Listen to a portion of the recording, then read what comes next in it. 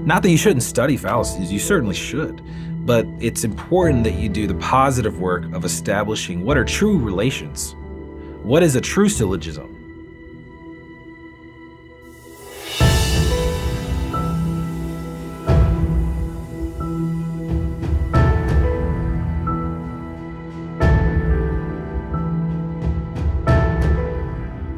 Hey, I'm Shane, and this is my guest, Mitchell Holley, back for our episode on logic.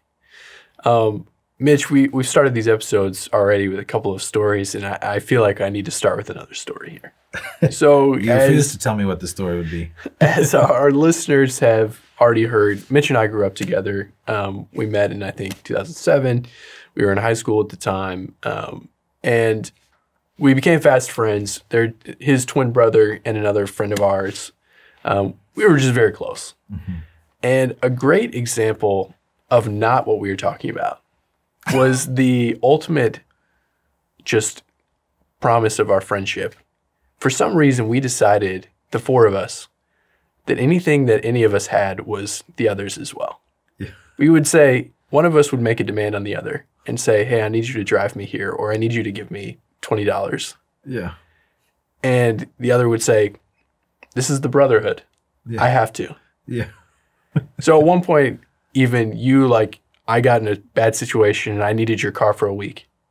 And you had to give it to me. Right. It was a moral obligation, I would say. This is a classic example of illogic. That made no sense. But that was our policy.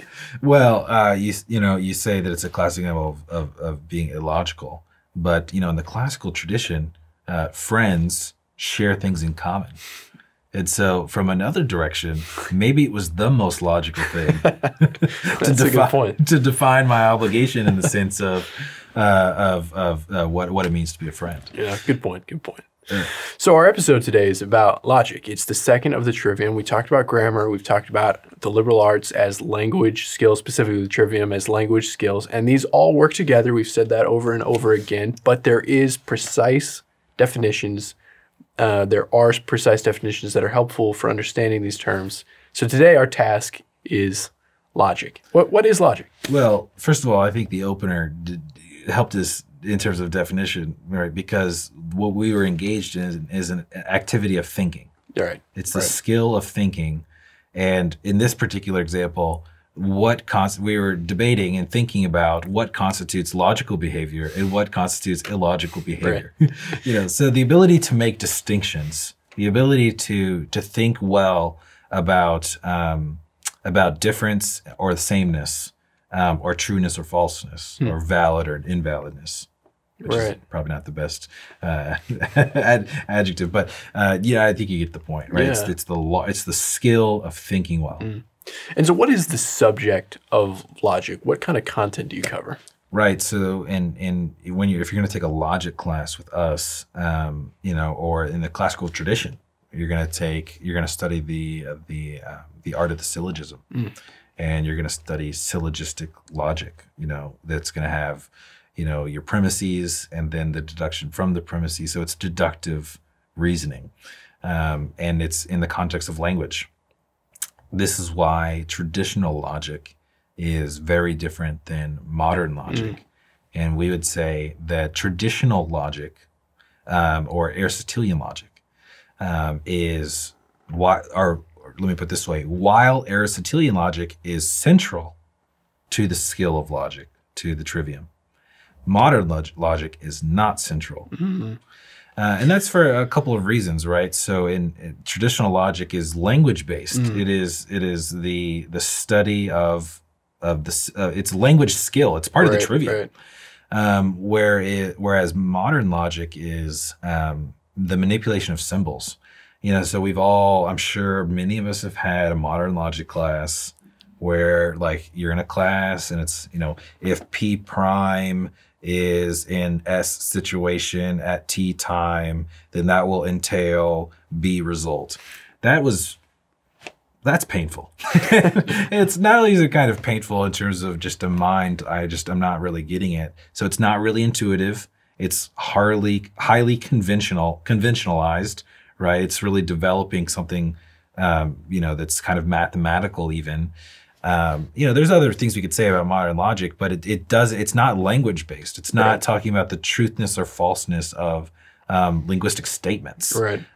It's trying to do something else. And so it doesn't really accomplish the same goals. And as a result, if you're studying modern logic, you're really not studying the trivium, because the trivium is the language skills. Right. It's a perfectly fine discipline in its own right. It's helpful for the things that these conventions, and there are multiple conventions. There's not just one in modern logic, and they're super helpful for what they accomplish, and students should study it when they go to college. But we are interested in building students who know how to learn, and in order to do that, they need grammar, and they need to know how to think, and that's logic. Right, and it's an interesting point, right? And I guess we would just say that there probably is a place for modern logic, but is it as central to a classical education?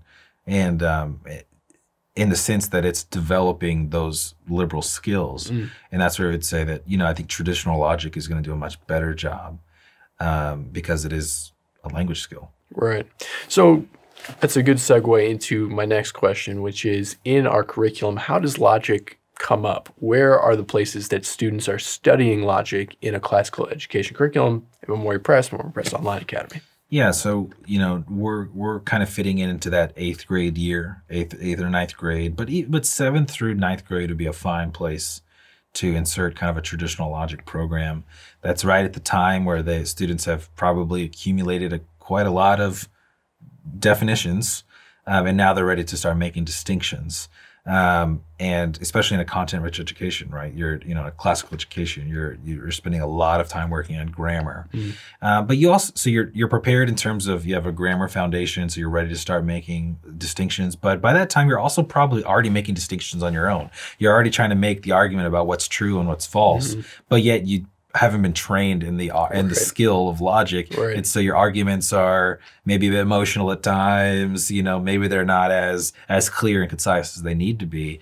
And so because, that's the natural age where, students are beginning to kind of on their own practice logic, then that's a great time to formally begin the study of logic. I've heard Martin say that a great preparation for traditional logic, because you're using Martin Cothran's traditional logic curriculum at Memoria Press in the eighth grade year, is Latin. Could you speak to that? How does Latin prepare students for traditional logic? Yeah, this is a great question.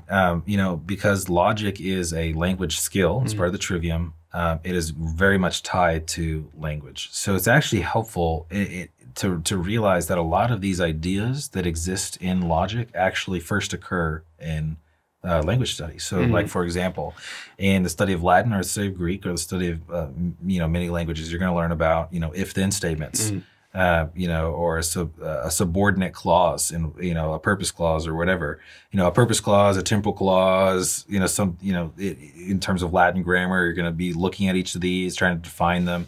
Well, in traditional logic, you're looking at a lot of if-then clauses. Right. If this is the case, then this. If this is the case, and then this, then this is the result, right? So grammar sets logic sets the grammatical foundation for formal training in logic. And that's why, this just adds to the reasons why Latin is, and really grammar as a skill, is so foundational to, but kind of tied together with and integrated with the study of logic. Right. Yeah, I think that's a really good point. And my experience in studying languages, Latin and Greek, is that really the languages start to pop, if you will, when you start studying relative pronouns, coordinating conjunctions, participles in Latin and Greek. So in English, as you know, we use these words and terms in ways that are very intuitive. We don't have to think about whether we're using the word that to communicate a purpose or a result. But in Greek or Latin, you're using participles and relative pronouns in ways that, as the interpreter, as the translator, you have to think really hard about, is this a ground clause? Is this a result clause? That's 90% of the fun of the upper level translation course is trying to think better about the sentence, about the intent of the sentence, making those really fine detailed distinctions in the ways that the words are used. And so I think in a lot of ways, that's kind of the beginning of logic, is starting to even grasp those categories before you then get to formal logic and start analyzing the extent to which you can make those distinctions in creating, in understanding the validity of arguments. That's right. There's almost a grammar prerequisite for the study of logic, right? Like, you have to kind of understand how clauses relate, either temporally or causally, or they're providing some sort of ground or explanation. You have to understand that those grammar concepts, because when you apply them to the syllogism, they become logical concepts. Right. And that's why, as Bart has said, Latin really is the best prep for the study of logic. Yeah, so in a lot of circles, we still study logical fallacies when we don't study logic, the system itself. And I wonder, what do you think about that? Is it helpful to start with logical fallacies? And what do you first tell me, what is a logical fallacy, and then let's go from there. Yeah, well, a logical fallacy are the ways in which logic goes wrong. It's when logic turns dark, right? It's when the syllogism is false, when the syllogism breaks down, whenever it's an untrue, when it's not logically valid. And so, no to your question, you shouldn't necessarily start with the study of fallacies. Not that you shouldn't study fallacies, you certainly should. But it's important that you do the positive work of establishing what are true relations.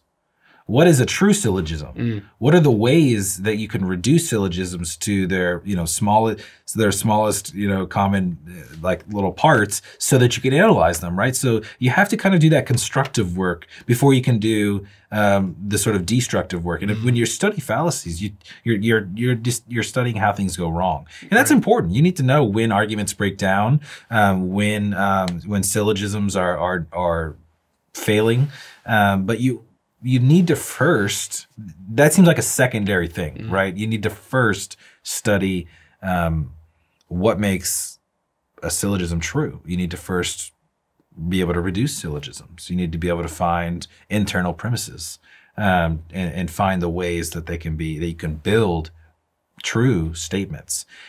And I think what you'll find is actually you'll get more out of your study of logical fallacies when you've done the hard work of trying to build logical statements, when you've done the hard work of building good and true syllogisms and learn the different ways that you can do that, and the different ways to reduce syllogisms and things like that. So I think a common mistake is to say I think a lot of us are approaching classical education from later in life, right? Like you and I had probably a true classical education in our upper years, right? So like basically college and after that. And so, for a lot of people, they're like, logic is really important. I think I hear you, but maybe I just don't have time to do a year or two of logic. Let's just do, let's just make sure my student gets like a semester of logical fallacies, and that's going to be sufficient. And the reality is, maybe like it's helpful to get logic, that would be fine. But ideally, if we have the time, having a solid foundation in traditional logic and the constructive side of the syllogism would help a student get the most out of logic. Yeah, that's well said. And one of the things that we have circled quite a bit in these conversations and in these episodes is the fact that the language skills of the Trivium are involved in every subject and along the way. That is, we try to really hard to view the liberal arts as the content, as the curriculum of education. And so while there are various aspects of the liberal arts that come out at various stages, it's not a hard break of grammar, logic, rhetoric. So you've talked about the fact that we study actual traditional logic in 8th grade. We study the fallacies after we've been grounded in traditional logic. We prepare for the study of logic through the study of Latin. How does logic show its face in other subjects that we study in our curriculum? Yeah. I think a great example of this would be in a class that requires a good amount of rhetoric. Okay. Actually, Okay. So a class like a literature class, Okay. where you're reading a novel Mm. and then you have to make persuasive arguments. Mm.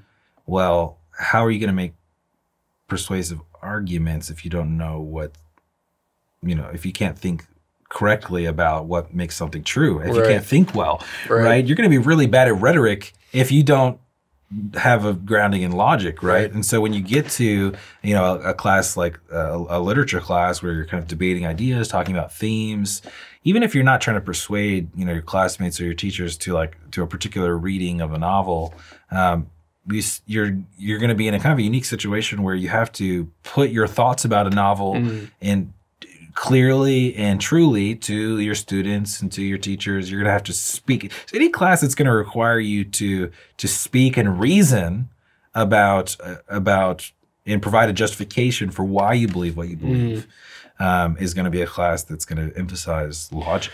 Right. And the way, it comes back to the point that all of these work together, and that we're never going to get to a place where we use rhetoric if we don't first have logic. And that's why the upper school literature guides from Memoria Press are broken into grammar, logic, and rhetoric very explicitly. Yep. Is because once we know those facts to know, once we know that vocabulary, once we know the plot as it's written, we have to get inside the head of Elizabeth Bennet.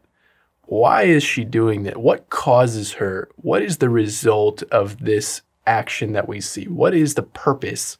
And these kinds of logical distinctions that can then be reduced to syllogistic form, if we want to analyze them, become the meat of the conversation once we kind of weaponize them in rhetoric, which, let's not get ahead of ourselves, is next episode on rhetoric. Right.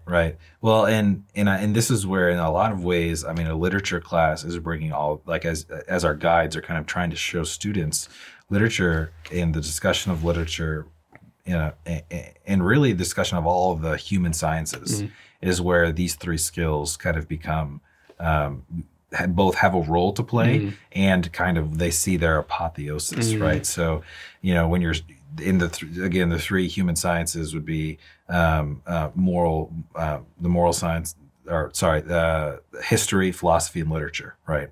So, in each one of those subjects, yes, they're a science, but you can kind of you can see how, as our guides show, there's a grammar component, there's a logical component, and then there's a rhetoric component. And those domains of knowledge is where the trivium, those language skills, really thrive. So what happens when logic is abandoned in our culture? As it seems like it has been. It's been abandoned in the curriculum. There's a lack of precision definitionally. We're not able to make the distinctions we once were able to make. Why is it so important that we recover logic? Yeah, it's a good question. Alistair McIntyre, who's a kind of a moral political philosopher who taught at Notre Dame for a while, talks about kind of this idea of what happens in a culture when we lose our ability to argue based upon discernments about what's true and how to think well. Yep.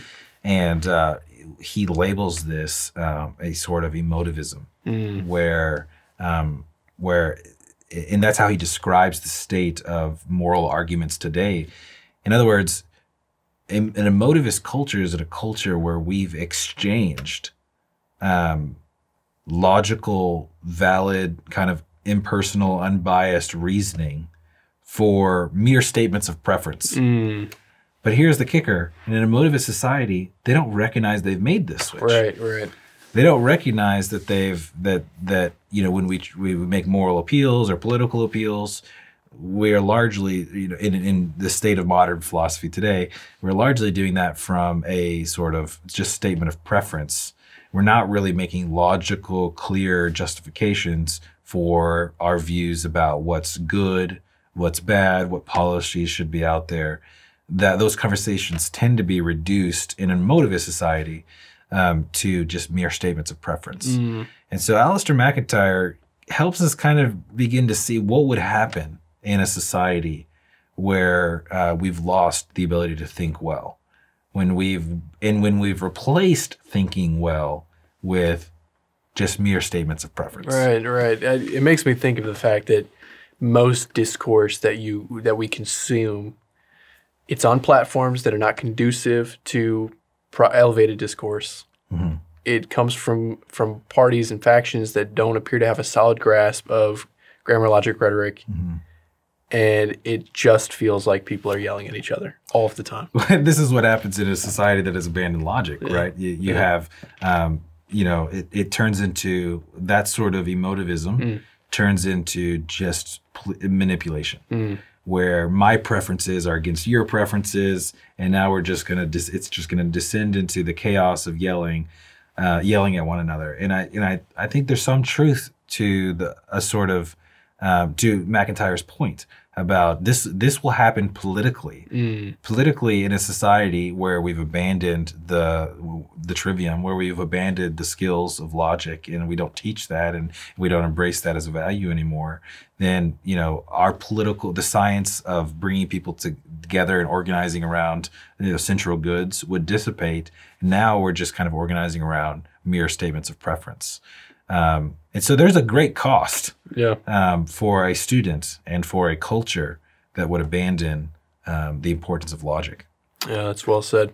It's a good reminder of why it is so urgent that we recover the trivium, that we recover grammar, we recover logic, that we make proper distinctions, and that we make sure that our students are grounded in how to think well before we send them out into the world.